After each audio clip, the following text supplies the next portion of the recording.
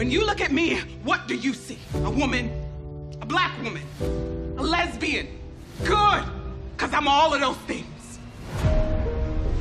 Hen and characters like Hen, a black queer woman working in an industry that is white, male, hetero dominated, dealing with a world that is informed by a very patriarchal set of ideals. Tired of having to always prove that I belong.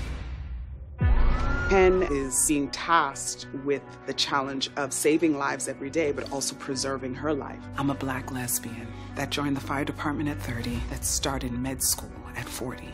The more we can explore characters who are marginalized in the world is the more that we can sort of tip the scale towards a more balanced reflection of the world. You're a self-made woman who built a family and a career? You are formidable, my friend. I think it's important and really valuable that we have these images on screen to validate the lives that sound like, look like, and feel like Henriettas in the world. Go in there with your head up, because they don't get to determine who you are. You decide that.